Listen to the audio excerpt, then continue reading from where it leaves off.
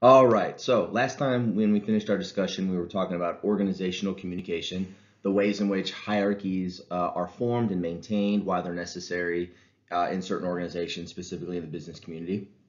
We also talked about the stories that hold organizations together. So things like myths and fantasy themes, you can go back to some of those discussions. Today we're going to talk about code breaking, and this is just sort of a fun way to learn a few learn a few stories throughout history as far as where codes have been used. But we're going to sort of use it allegorically to talk about just sort of when you want to become a part of a group. We have in groups and out groups. Part of becoming within to get inside of the in group is learning the ways in which those communication strategies work. All right. So in a business world, it might be things like jargon. You need to know some of the basic vocabulary of the business community you're going into. But we're just gonna have a little bit of fun with it today and talk about some actual code breaking, specifically during sort of wartime, World War II specifically. All right. So this is kind of where this discussion's going. It'll be relatively quick. But it's just sort of a carry on from our last discussion on organizations and sort of how organizations work. And if you want to be a part of those communities, you have to learn to speak the language. All right, so communication connects us. Different cultures have different languages and dialects. So the difference between a language and a dialect, languages are completely different sets of vocabulary. Dialects are various emphasis. This could include accents, etc. But the ways in which the syntax, right? So the grammar might change a little bit. So in the back of the screen here, you see things like you guys versus you all versus y'all. It all means the same thing. It's all it's all a part of the English language, but it's a dialect depending on what region of the United States you're from, for instance. All right.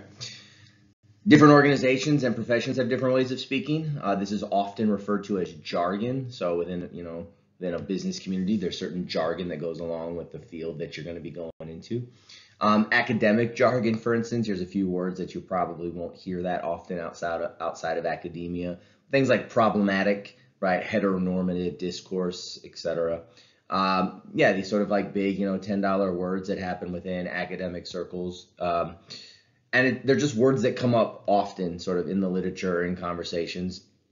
When I speak to people sort of outside of academia, there's certain words that I use that are just you know that you get a look and you realize that those words aren't often used outside of various settings, right? And sort of field to field, discipline to discipline has their own set of you know special words, interesting words that are used. For you, it becomes so normal as part of your vocabulary that you don't think of it. You don't think that you don't realize that people outside of the in group that you're currently in are unaware of these terms. All right, so sometimes, depending on the field you go into, you might have to slow down and rephrase and use different vocabulary to explain the topic that you're trying to explain. Now, the final question I have here on the slide is, are people using jargon because it's needed, because it's very specific to the point you're trying to make, or do people use certain jargon to just be pretentious, to sort of show that they are part of an in group and you are part of the out group, right?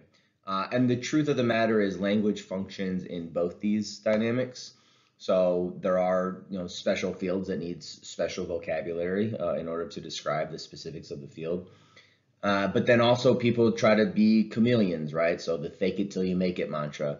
I'm not part of the in group yet, but if I can sort of adapt the culture of the in group, if I can adapt the language, possibly adapt the clothing, the lifestyle, where I live and what I drive. I'm slowly trying to get my foot in the door to be a part of the in group with regard to how I carry myself, how I communicate, and the rest of it. All right. So there you have it. All right. In order to fit into a new culture, you need to sort of learn the code. All right. So here's a fun little meme off the internet. So summer vacay was GR8 cuz blah blah blah. Right. Tech speak is not cool at school. All right. But you understand this. You all understand that there's ways in which you write your papers that are different than the ways in which you text your friends, or the ways in which you write a post online on Facebook or Instagram or wherever people are posting things these days. All right. This is known as code switching. So when you switch the ways in which you are communicating as far as grammar or sentence structure, some of the vocabulary words, this is known as code switching. So being able to switch between cultural dialects. Now the foundation, for instance, would still be English, right? So most people who are a part, who speak English can navigate the different dialects or parts of speech, slang, etc. They'll be able to navigate it, but they might not necessarily speak it. They might not be on sort of like the inside track with regard to code switching. So you might have this with regard to, how do you talk to your friends versus how you talk to your teachers. You might use, you're going to use different ways to formulate that question.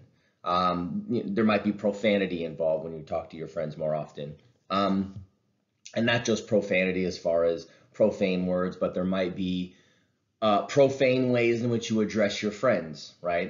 That you're not going to use in order to address a professor or a boss. Right, so there's ways in which you sort of cut into your friends, you put them down a little bit, right? But it's this gesture of showing, camaraderie between you and your friends, right? So the code switching happens. This would happen to me sometimes when I was in undergrad because I went to school in Michigan, but I'm from Illinois. Still, when I go back to Illinois, depending on how long I'm there, if I get around some of the people I grew up with, an accent starts to come out. I sort of slip back into various, it's not a huge change as far as, Midwestern vocabulary, but there are certain words that start to slip out that, I haven't used in a while, simply because I'm in a different area of the country than one I grew up in. All right. So, your voice will change a little bit, the ways in which you address people, talk to people, the grammar that you use. This is called code switching. All right. The whole purpose of communication in general, which we've gone over, day one of class, is I'm trying to encode a message. I have an idea in my head. I need to get it into your head, and you have to decode the message. So we both need to sort of be on the same page with regard to the code in which we're sharing, right? The English language, in order to properly communicate. All right. So that's the easiest one. And a fun little question to think about is whether or not, you and your siblings have a certain kind of secret code that you all might talk in with one another. I've definitely seen this with, various families. You might go over to a girlfriend or boyfriend's house for Christmas, and then they start sort of falling into these ways of speaking to their siblings that you can't understand, but, they're all getting a good laugh out of it because it's something that they sort of invented when they were 6 years old, as far as this sort of secret code in order to communicate with one another to maybe sort of get around, polite conversations with mom and dad. Okay, so some actual code, right? The way we think about code more often. All right, so I have two examples from World War II. Okay, so in World War II, there was a problem that the Japanese could speak English and they could easily intercept American messages. All right, and so World War II, people in charge of World War II had this problem. They're like, how are we going to make sure that we can code a message in a way that when we send it off to, the ships and the submarines that are in the Pacific, it's not intercepted by the Japanese and then easily translated back into English. So this is how a code gets written, as far as, we're talking like secret, military codes. You start with the base language, and the base language is English, right? And when you send off an English message, you have to put it into some sort of code, and then when the people receive it, your soldiers out on the battlefield, they are translating it back into English so that they can read whatever the code was. So when the base language is English, what was happening is that the Japanese soldiers who were intercepting these messages knew that they had to take the code that we were sending out to our ships and get it back into English. Well, if you know that you're trying to get this code back into English, it's going to take a while, right? It's not easy work, but it's easier to sort of look at whether it's binary code, it's full of numbers. Maybe, there's certain letters and each letter corresponds to a number, or a number can correspond to a letter, right? There's all these like little fancy ways to kind of mess up the code, right? But Japan, even though they didn't have, the material necessary to decode the message, they knew that they would get this jumbled message, and they knew at the end of it they had to take this entire jumbled message and get it back into English. And so once you start figuring out, it's like, okay, the 1 corresponds with the letter O. So now all the 1s in this document could correspond to an O, right? And then a 3 corresponds to an N, right? And then all the, it's corresponded to an N in the message. And they just know that they have to go back to English. This was a problem because with enough time, right, even though the codes are complicated, plenty of smart people in Japan are working on these codes, and they just are saying, like, the US sent it out in English, it's all jumbled, but we know we just have to make this code make sense in English, and they were translating this stuff. So what ends up happening is there's this guy in the military named Philip Johnston. Philip Johnston grew up in and around Native American reservations in the Southwest, all right? And he goes to his commanders and says, hey, what if we don't make English the base language? Instead, let's confuse the Japanese, and we are going to use the language of the Navajo Indians as the base language. And Japan is going to have no idea that when they get this code, they actually have to translate it into Navajo before that they then take it into Navajo and then they put it back in English, right? And so this is going to confuse the hell out of the Japanese. So this is these were called these individuals who were recruited from Native American communities were known as the Windtalkers, right? And the Navajo language in and of itself is a very complicated language, and it's difficult to sort of to figure out sort of grammar that's similar or words that are similar, right? So for instance, like if you study French, like French is very similar to Spanish, and French and Spanish and English and Italian. It's like they're different, but you kind of see how they fit together, right? What the Navajo Indians were speaking was so radically different than any language that we had access to, right, in the United States, that the U.S. commander said, okay, you know what we're going to do instead? We're going to take this English message, and at the end of it, the boats need to get an English message. But before we put it into code, we're going to go from English, and we're going to have these Navajo Indians translate it into their language, and then they're going to send it out in some crazy code, right, with numbers and letters and what have you, right? And then there's going to be Navajo Indians on the boats, and they're going to take the code, they're going to translate it into Navajo, and then they're going to be able to tell their commanders on the ship what's the English message, all right? So what happened in the middle here is the Japanese were still intercepting our messages, but they thought they were supposed to get it into English instead of getting it into Navajo, all right? So this really confused the Japanese. It made it extremely difficult because the Japanese couldn't figure out what language they were supposed to take this code and put it into. And so the Japanese, even though they were intercepting our messages, they couldn't decipher them, all right? So this specifically helped with the invasion of Iwo Jima. Behind here, the Marines putting up the flag, raising the flag. You've probably seen this image. It's a very famous image. It's, statues. It's on, it's a very famous picture, right? This is the invasion of Iwo Jima. And this helped immensely, right? Because we're able to plan out the attack in order to get men off of the boats onto the island, right? And now all of a sudden we have a foothold sort of on land with regard to figuring out sort of how to strategically, defend ourselves against the Japanese, all right? So this was important. Japan did not know the code with regard to the Navajo language. They couldn't decipher it. All right, another important person from World War II is Alan Turing. You've probably heard this name before. You might have seen the movie, which I'll talk about on the next slide. All right. Now, this is on the other end. So with the Japanese, we're having a problem sending our messages. With Alan Turing, his job was we were having a hard time deciphering what the German messages were when we were intercepting German messages. All right. So during World War II, the Nazis had this unbreakable code, right? And the code changed every day. So it would take 2 weeks to figure out what the way to decipher the code. But the problem with that is that the code's already changed 14 times since you figured out the last code, right? So this became a huge problem, obviously. All right. So they bring in this young kid who's like in his early to mid 20s, named Alan Turing, right? And he led Hut 8, right, of the government code and cipher school. He ends up creating this thing called the Turing machine, which was able to turn these messages into decipherable math equations.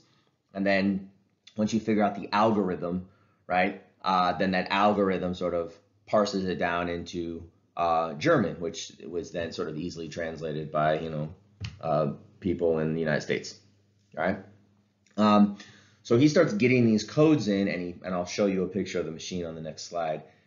He gets this code, he runs it through this machine, and this machine is essentially trying to take this code and figure out this, like, an infinite amount of possibilities that how you could decipher this code, and then it sort of creates on the back end, like, what's the most likely way in which this code can be deciphered, right? So if you have a code and there's an infinite amount of ways to decipher it, let's put it through the machine, and the machine is going to run all those calculations as fast as a computer would, right? It's going to run all these calculations as quickly as possible, and it's going to sort of spit out which computation makes the most sense, right? Then we're able to take that equation, translate it into German, and now we know where the Germans are, all right?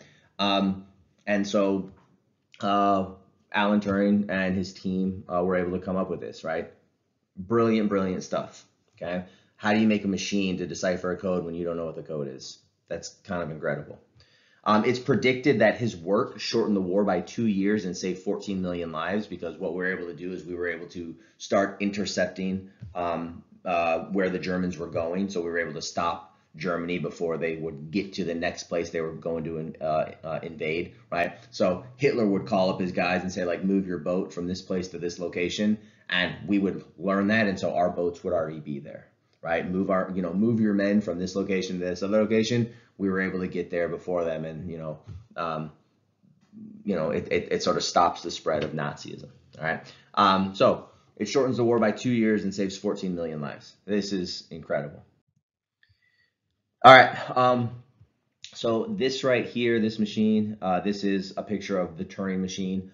All of these little circles, they're little knobs, the size of CDs or so, and all of them, you put in, the code, the slip of paper. They all start calculating, multiple ways in which you can interpret this. The end. You can Google it on YouTube if you want. Like, these obviously extremely complicated machines. All right, but he figures out how to do this. There's this movie called The Imitation Game over here, which some of you might have seen. If you haven't, I highly recommend watching it.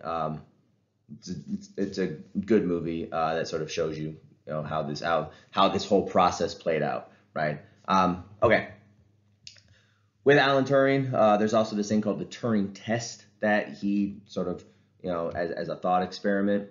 What the Turing test is as we sort of get closer and closer to machines replicating human behaviors or human thoughts, we call this artificial intelligence, right? The test is whether or not an actual human can tell the difference between a real human and a robot, an artificial intelligence, right? An AI, right? And this is supposed to tell us whether or not that artificial intelligence has some sort of consciousness, all right? Whether or not that artificial intelligence is making decisions on its own, all right? Or whether or not everything's been programmed into it, okay? And so this is how you sort of differentiate between, like, when do we cross that threshold towards, like, this is a very high functioning artificial intelligence, this is a very high functioning computer, to, I think this computer is starting to think on its own, right? And this is called the Turing test, right? I mean, there's been a couple cases where people have said that they've created AI that has some sort of consciousness. Nothing's really sort of come of it yet, but the longer this whole human experiment goes on, I'm sure that at some point it's going to happen. All right, there's plenty of movies that sort of talk about artificial intelligence, etc. I would highly recommend checking out this movie called Ex Machina, which was a pretty small independent film that blew up a few years ago. But the whole movie is sort of based around this computer genius creates an artificial intelligence, and he brings in one of his programmers. Basically, it's like, a Google executive makes an artificial intelligence, brings in one of the Google, low-level middle management programmer guys, and just says like, hey, interact with this, interact with this robot for a week, and let's see if it can pass the Turing test, right? Let's see if this robot has some sort of consciousness where it's acting on its own, as opposed to only acting the way in which I programmed it to act, right? So where do we cross that threshold? So this is a scene from the movie. You can kind of see they're behind a plate of glass. Obviously, this is the artificial intelligence, and this is the programmer, and they sort of get together and have these back and forth conversations for a week. And I think it's a very well done movie that gives a lot of good insight into, some of the cautionary, some of the things we should be cautiousness. We should have some caution with regard to artificial intelligence. All right. Now, with Alan Turing, this is also important information as far as just socially. All right. In 1952, Turing, and again, remember, he's a war hero, right? He's this super intelligent guy who hung out in a hut, right, and was just doing calculations the whole time. So he wasn't in the line of fire, right? But he, arguably shortens the war by 2 years, ends up saving, at least 10 million lives, maybe more, okay? Because of the work that he did, all right? So he's a war hero, right? In 1952, which is a few years after the war's over, right? He's convicted of homosexuality, right? This is when it's a crime, all right, in the United Kingdoms. He underwent chemical castration, right, to sort of like make it so he didn't, engage in homosexual activities, to try to like cure him of homosexuality, right? This is all the terrible language of the, mid 20th century. And then after this, there's just so many like drugs in his system to try to cure him of this, and the ways in which he was sort of treated after the war. He ends up committing suicide via cyanide, which is a poison. He just takes it on his own. And he's only 42 years old, right? So again, this is someone who gets involved in the war effort when he's in his mid 20s. Does something that that is impossible for anybody else on the planet to do, right? In creating this computer system to decipher codes, and then he's shortly thereafter, everybody kind of forgets. They treat him like garbage, and he ends up killing himself as a result of it. So this is just an important social story that you should remember. In a similar way, you might think of his story similar to some of the ways in which African American soldiers were treated when they came home from World War II, right? It's like go out and fight the war over in Europe, or in the Pacific against Japan, and then come home to Jim Crow laws and segregation and the rest of it. So obviously some cognitive dissonance in both of these regards with regard to the ways in which people are treated sort of during the war. We need you, but when you come home, we're still gonna be not, we're gonna be oppressive. We're gonna sort of create, we're not gonna make your life easy. All right. So just know that story. He's an important story to know. All right. So the Windtalkers, Alan Turing, you're gonna need to know both these things for the exam, but beyond the exam, you should just know that these individuals existed. All right, finally, the ways in which we think about code breaking.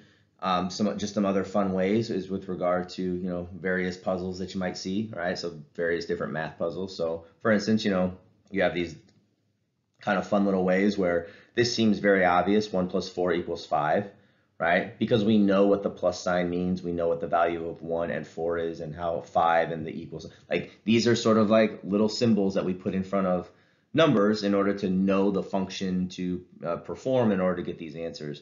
But then you say, okay, well, now you have this thing, 2 + 5 = 12. And you're like, okay, maybe the plus sign doesn't mean plus anymore. Like these are just little, like cutesy little puzzles. What does the equal sign really mean? Is the value of 5? Like, can we change that? Like, how does this work in order to sort of figure out, these little codes and these little puzzles that, exist in our newspapers. All right. Yeah. So just various puzzles, right? You have, star plus pentagon plus triangle plus star, right? And like 17. Like, it's like, okay, now what's the value of a star? What's the value of a pentagon? Sort of in these little puzzles, right? So puzzles are all about, trying to break little codes. All right, and finally, and a little bit more allegorical, if you will, right? Code breaking, right? If you want to be a part of a group, you have to learn the language, and language, I mean that in a broad sense. Not only do you need to sort of, learn the vocabulary and the syntax, but the language is sort of the way in which that culture operates, right? If you want to be a lawyer, it's like, what's lawyer culture? If you want to be a part of a Fortune 500 company, it's like, how do I dress? How do I act? How do I present myself? Show up to work early, leave late. Are there events on the weekends? Are there books I should be reading? Like, who should I be mimicking, and whose behavior should I be mimicking in order to sort of fit in with this group of people I want to fit in with.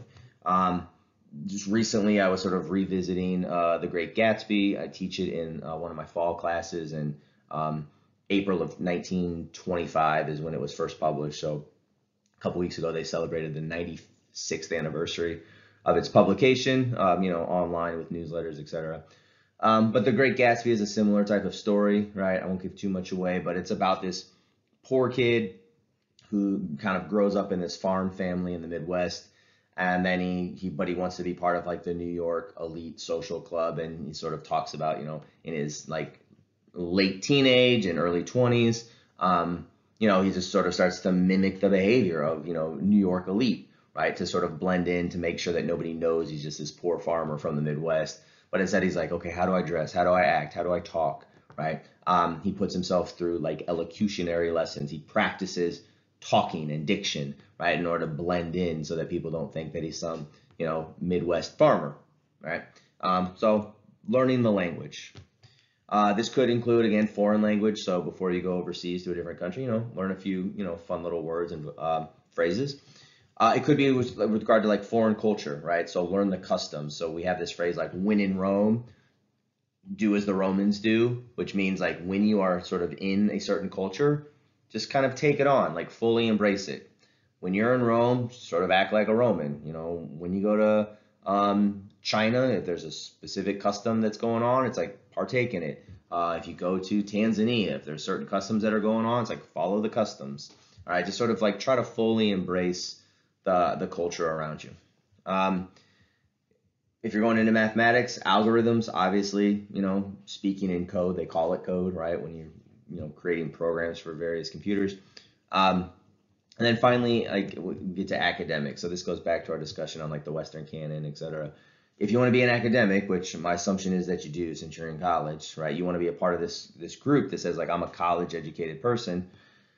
There's certain books that you should know about, right? There's certain words that you should have incorporated into, your everyday vocabulary, your jargon, all that kind of stuff, right? But again, this goes like the book discussion is just, there are a list of about, 150, 200 books that you should read, or at least have a good working knowledge of if you haven't read them yet. All right. There's just some important people. If you have a certain, depending on the degree that you have, psychology, sociology, mathematics, communication, whatever. It's like there's certain scholars that you should just know about, right? So if you're a college educated person, there's just a list of, 150, 200 books, authors, some pieces of artwork. It's like you should just have a working understanding of what these things are if you want to sort of hang out in those academic circles, right? And this isn't a pretentious talk. If you don't want to, there's plenty of people who have no interest in learning anything about Shakespeare, for instance. Like, and I don't want to force people to learn about Shakespeare if they don't want to, right? But there's, some sort of cultural expectations in academia that says, if you're going to be here, these are the things that you need to have a basic understanding about as far as culture and literature and art and history and the rest of it, all right? So this goes back, way back to day one when we talked about like what is a liberal arts degree. Okay, so that's where we're at. All right, a little bit of fun with some of the code breaking stuff. I just wanted to mostly I just want to introduce you to people like the Wind Talkers as well as Alan Turing. So yeah, just look them over. Hope you learned a little something, and I will see you all next time.